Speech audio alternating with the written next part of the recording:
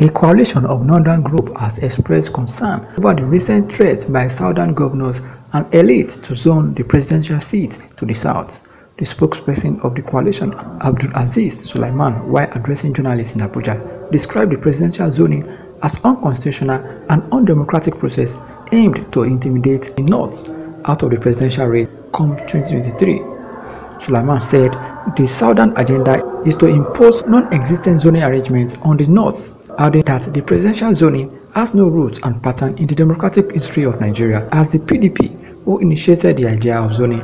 had itself bungled it at all subsequent elections since 1999. The CNG, after due consultation with prominent stakeholders, leaders and elders,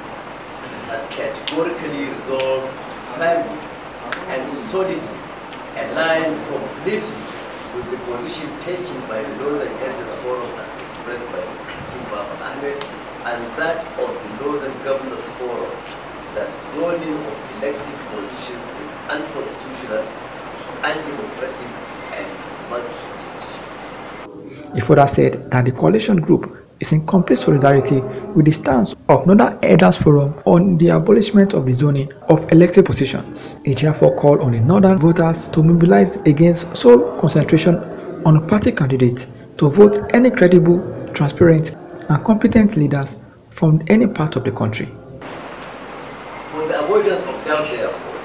the CNG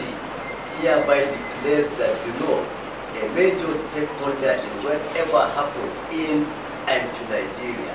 shall not be obliged to respect any zoning arrangement of any elected position in whatever